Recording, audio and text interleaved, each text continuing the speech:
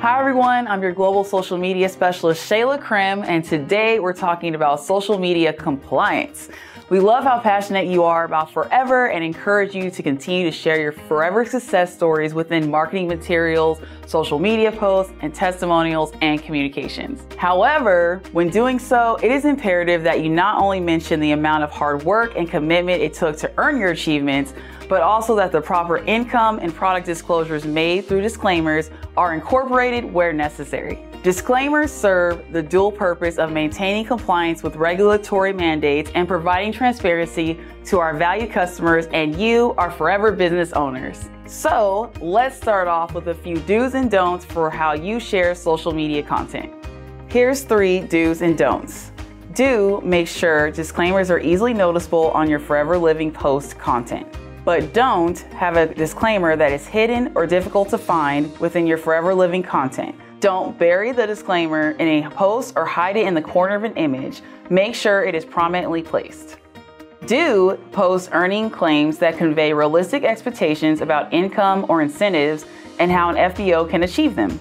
But don't showcase an earned Forever Living incentive or income in a post that does not reflect the typical income that FBOs can reasonably expect to earn within the context of the Forever business opportunity. Even if the post is true, it must also be typical of FBOs to be able to post it. Do describe product features or benefits using language that appears in Forever's own company-approved materials.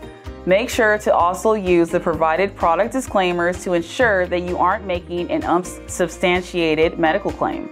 But don't reference diseases or illnesses in connection with Forever products in a way that would give the impression that our products can diagnose, treat, cure, or prevent these conditions. The use of images or hashtags that would make similar implications are also prohibited.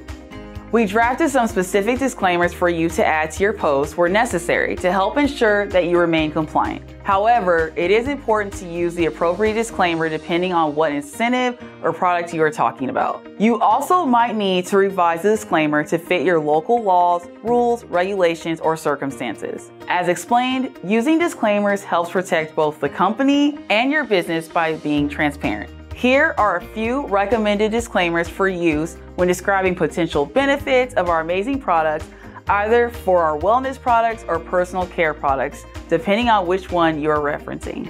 When posting about the Forever to Drive or Chairman's bonus incentives, we ask that you utilize specific disclaimers as well. And finally, we ask that you use the following disclaimers when discussing Global Rally, Eagle Managers Retreat, and when you achieve a new gym level. We hope these guidelines provide you with more tools as you speak about Forever Living on social media or other marketing materials. For any questions, please contact the Home Office Legal and Compliance team at compliance@foreverliving.com. Reach out to your foreverliving.com local website, to your local office for an FBO disclaimer guidance document, or a Word document containing all the disclaimers so they can easily be shared. Keep up the hard work, and thanks for all that you do to help keep Forever compliant.